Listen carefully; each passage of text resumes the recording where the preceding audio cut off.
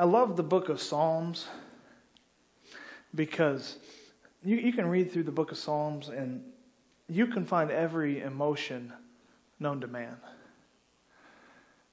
Anger, sadness, vindictiveness, fear, joy. You just list them, and every single emotion is found in the book of Psalms. There is no emotion or feeling that you can have that you won't find in one of the 150 Psalms. And I love Psalm 137, which is a weird psalm to love. And if I was on a TV show right now, and this was a TV show, I'd kind of put up the words, kind of like a flash forward, and put 600 years in the future, because that's what I want to do right here. Psalm 137, it's not our text, you don't need to turn there, but I just want you to hear this. It says, "By the rivers of Babylon, we sat and wept when we remembered Zion. There on the poplars, we hung our harps. For there our captors asked us for songs. Our tormentors demanded songs of joy. They said, 'Sing us one of the songs of Zion.' But how can we sing the songs of the Lord while in a foreign land? If I forget you, Jerusalem, may my right hand forget its skill. May my tongue cling to the roof of my mouth if I do not remember you, if I do not consider Jerusalem my highest joy. Remember, Lord, what the Edomites did on the day Jerusalem fell. Tear it down, they cried. Tear it down to its foundations. Daughter Babylon, doomed to destruction. Happy is the one who repays you according to what you've done to us. Happy is the one who seizes your infants and dashes them against the rocks."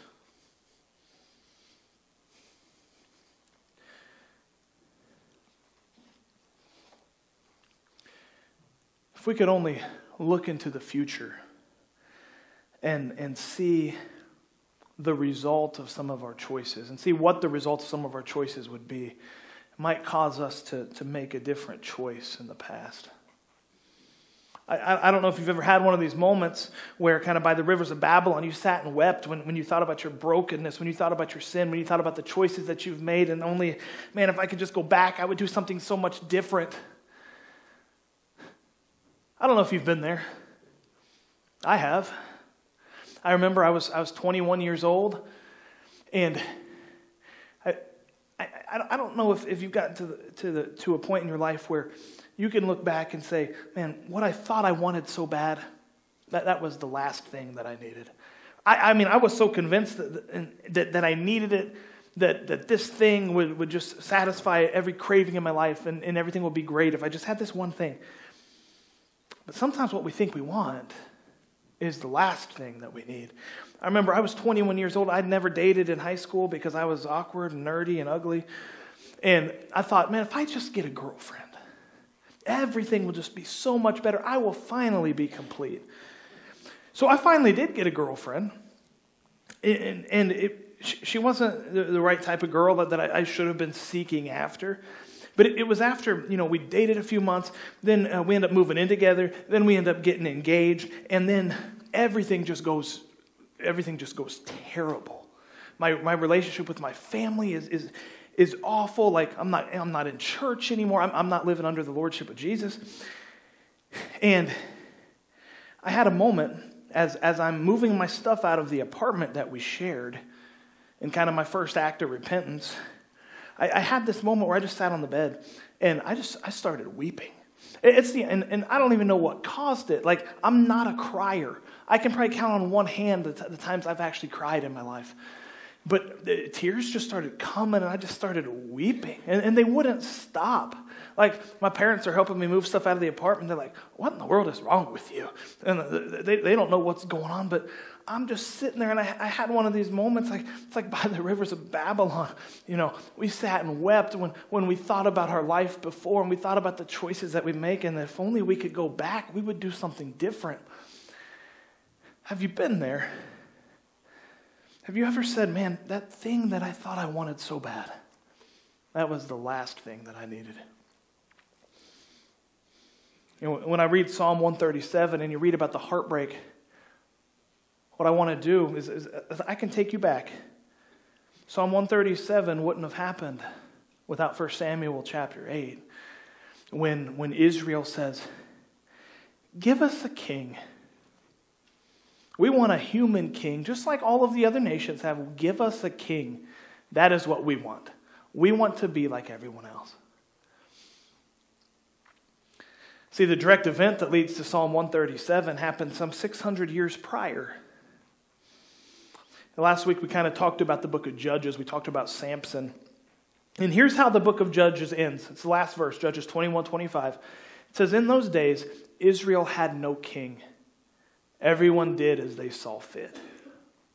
In those days, Israel had no king. Everyone did as they saw fit. Now,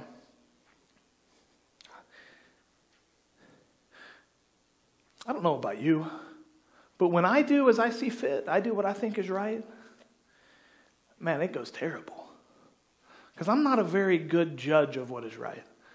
I have to admit. It says Solomon writes in Proverbs 14:12, he says, there's a way that appears to be right, but in the end it leads to death. I can testify to that. Because we are so fallen and we are so sinful that even what looks to be right for us is completely often so wrong, it's not even funny. So Judges ends, everyone's doing what they see is right. They don't really have a leader. God isn't even their leader anymore. And everyone is just doing what they see fit, and it is going terrible. Israel's in complete disarray. They are in terrible shape. And it's not just the people of Israel, it's even the priests of Israel. And this is what happens when you abandon Scripture, when you abandon the law of the Lord. Scripture needs to be up here. We need to be down here. We need to be in Scripture needs to be our authority. But what happens sometimes is we swap places. And we put our own lives and our own experiences and our own desires over Scripture, when really it needs to be way up here. And that's what's happened after the book of Judges. Everyone's abandoned the Word. Everyone's abandoned the Lord. This goes on for about 400 years. But then, after the 400 years of the book of Judges is over, after Samson, God raises up a leader in the most unlikely of places. It's a barren womb. He raises up a leader from a barren womb. If there's something more hopeless than a barren womb, I don't know what it is. We meet this woman named Hannah, and it says in the second part of 1 Samuel chapter 1, verse 5, it says, and the Lord had closed her womb. I want you to notice that. Now, this is no small deal back then. It's not a small deal today. She's picked on by her husband's other wife. Oh, you don't have any kids. I've got all these kids. You can't have kids. And she's pretty miserable. Her life's just miserable. But here's what I want us to notice. When God closes a womb, God can also open a womb. See, many times in Scripture, God brings hope into these hopeless situations so that He can glorify Himself. So many times we fight against what we're going through. We fight against the sacrifice that we make, and we fight against the suffering that we go through. And we think, God, if you just take this away, man, my life would be so much better. It'd be so much easier. I'd be closer to you. But no, we forget that whatever we go through, God may be intending to use it for His glory. You look in John chapter 9, and John writes about this blind man that Jesus meets. And the disciples ask, hey, Jesus, who sinned? Was it this guy or was it his parents, that he was caused to be born blind? And Jesus is going to heal him, but he says, nobody sinned.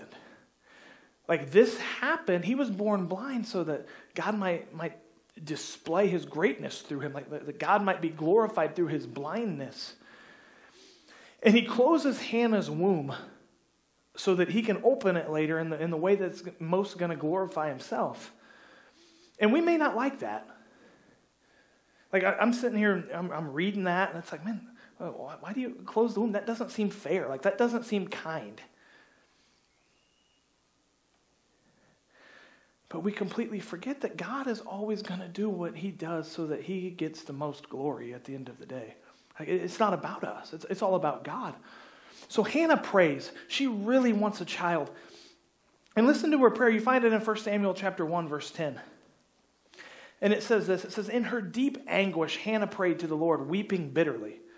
And she made a vow, saying, Lord Almighty, if you will only look on your servant's misery and remember me, and not forget your servant, but give her a son, then I will give him to the Lord for all the days of his life, and no razor will ever be used on his head. I mean, what do you notice when you read that prayer, when you hear that prayer? That's about the most completely unselfish prayer that you'll find in Scripture. She asks for this gift. She asks for this baby, not really for herself. She asks for this baby so she can turn around and give him right back to God in service to him. Like, I don't know if there's a more pure prayer than that you find. I mean, who prays for something just so they can give it away? I mean, she basically just prays for a servant for the Lord. And God's going to honor this prayer. And if you think about it, she almost prays for the child that Samson was supposed to be. If you remember, angel of the Lord comes to Samson's parents and tells them, hey, God's going to open your womb. He's going to do a miracle. You're going to have a baby. And then he gives them all these rules for how the baby's going to be a Nazirite. Don't shave his head. Don't get him around the fruit of the vine, all that stuff. Don't let him touch the dead. But that was God's instructions for Samson. Now you get Hannah praying, saying that she herself will devote this child to the Lord. And then she'll turn around and give him right back to God. So God opens her womb. He allows her to become pregnant. And she makes good on her vow. After she weans Samuel basically means God heard my prayer. She brings him to a town called Shiloh, and she puts him in service to the Lord. And she leaves. And then she only sees him once a year as he's growing up. Kind of breaks your heart a little bit. The text talks about how she brings him a little new robe every year. And each year the robes get a little bit bigger and a little bit bigger. But how many of us would do that? You finally get the baby or the thing that you pray for. How many of us would give it up?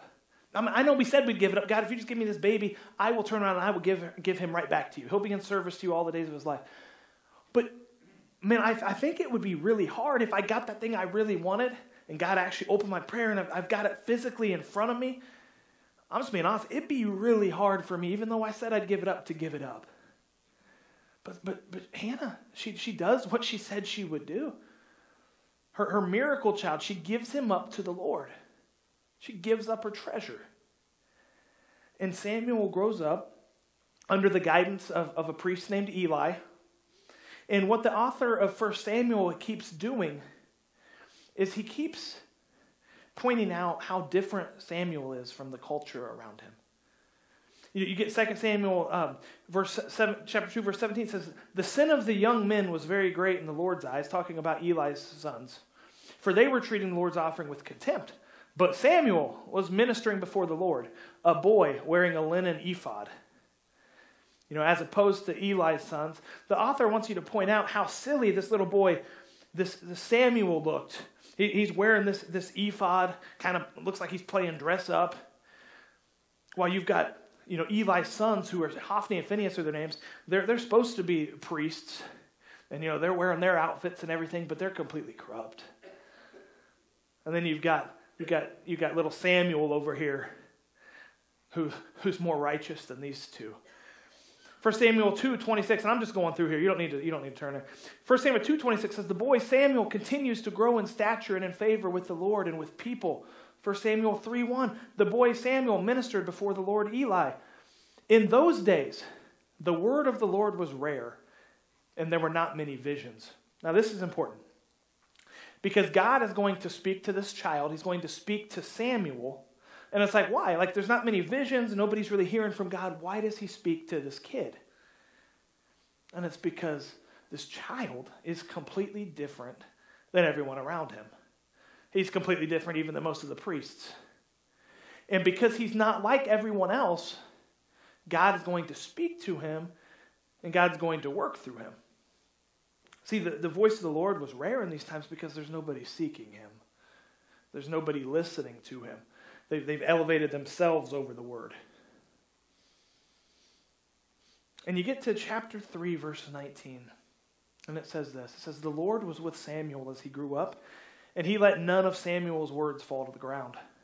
And all Israel from Dan to Beersheba recognized that Samuel was attested as a prophet of the Lord. The Lord continued to appear at Shiloh, and there he revealed himself to Samuel through his word. And Samuel's word came to all Israel. This is what I want us to see. Because Samuel is completely different than the people around him, God is going to use him to speak to the people around him. He has a different voice. And it's no coincidence that the author of 1 Samuel keeps contrasting Samuel with all of the people all around him. And he keeps pointing out that he's different. That's the point. And it's no coincidence that God speaks to Samuel about Eli the priest and what's going to happen in Eli's life and his family. And he doesn't even speak to Eli. Like that's on purpose. Eli has lived his life as a priest. He knows what his kids are doing.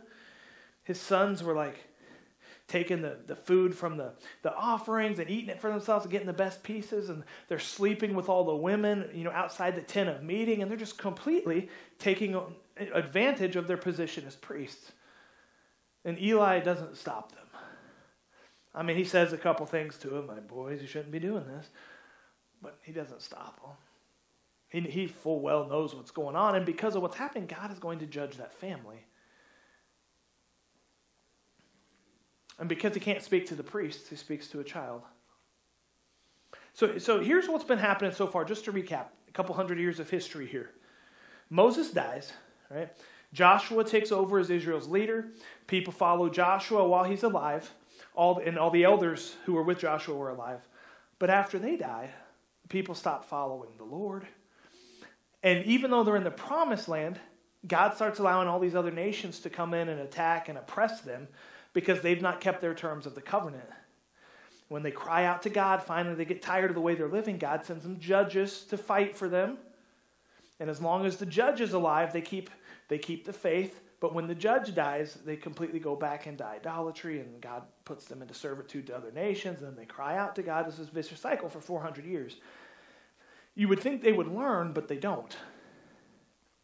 People of Israel keep getting further and further away from God. They keep putting their hope in people, and it never works out well for them. So now, up until this point, Israel's been led by Moses, by Joshua, by different judges, and Samuel is sort of their last judge. But they get to this point where they start looking around at all of these other nations, all these nations that keep coming in and conquering them, and they notice the one thing that they all have in common. They're like, oh, they all have a king.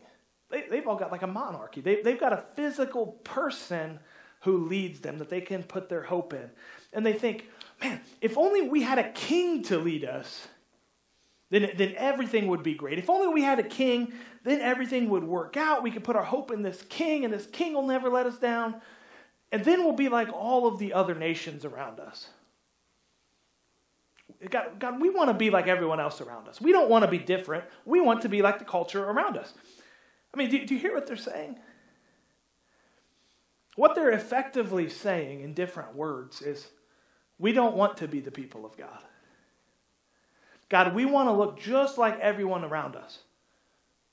We don't want to clear out the promised land. We want to look just like everyone else in it. We don't want to be different. We don't want you to lead us, God. We want a human leader. We know best, God. Now, it's easy to kind of talk about them and how stupid that is at the end of the day, but do we ever do that? It's like, God, I know you say this, but I'm going to do this. God, I know you said I need to forgive that person, but you don't know what they did to me, so I'm gonna stay bitter and I'm gonna stay angry and I'm gonna treat them like garbage. Or God, I know I'm supposed to, I'm supposed to die to myself, but surely you don't really mean I'm supposed to die to myself. Like surely I can have some comfort in this life. We don't ever do that, do you?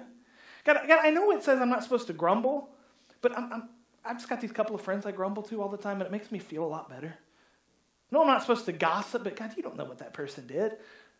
It just makes me feel so much better when I can talk about it to everyone else, and then I kind of unburden myself. God, I know you say this, but I want to do this.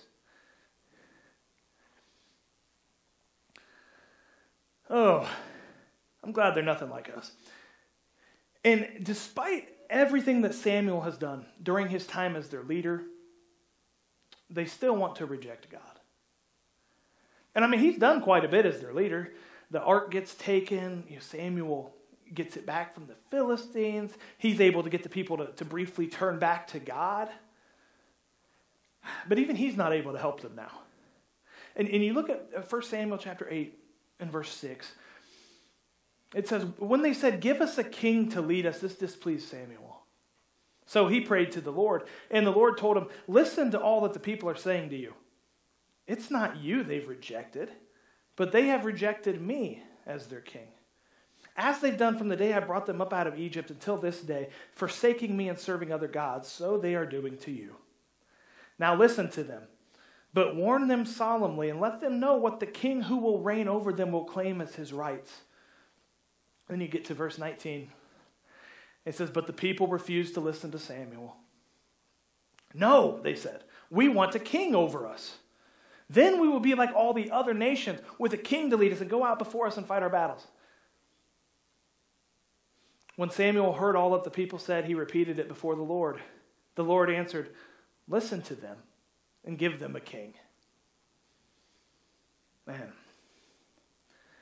And when you read this, you don't realize that this is the beginning of the end for the United Kingdom of Israel.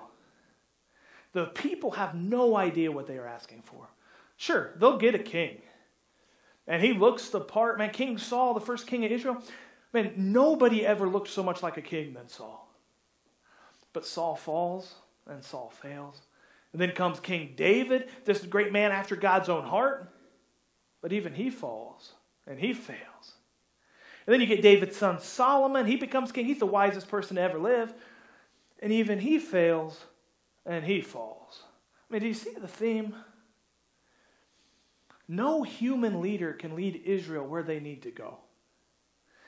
And after Solomon reigns, after he dies, the kingdom splits in two.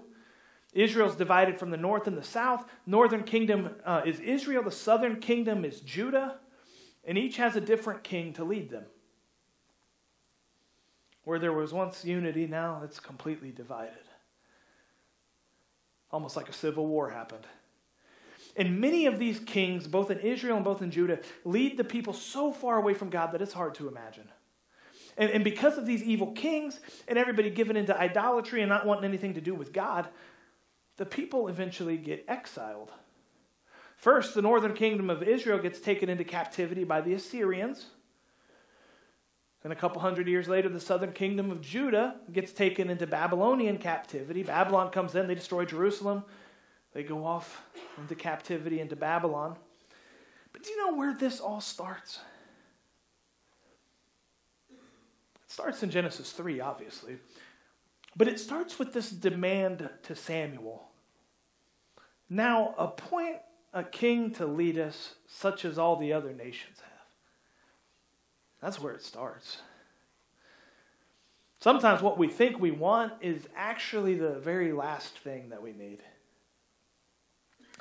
And sometimes it takes great pain for God to teach us a lesson.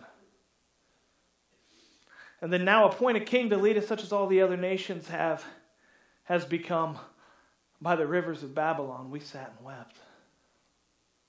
When we remembered Zion, when we remembered how good we had it, when we remembered the temple, when we remembered God's holy city, when we remembered everything that he'd done leading us out from the Exodus, man, times were good then. But now we're stuck by this river in Babylon away from our home, and all we can think about is our sin, and all we can think about is how, man, we've asked God for the wrong thing. We didn't want God to lead us, we wanted to lead us, and we've gone so far from where we could be. But whenever we stray from God's will, and when we stray from God's word, when we elevate ourselves over the word, man, we all have these moments. Now, I've never regretted obeying God, but there have been too many times to count in my life where I've regretted not obeying God.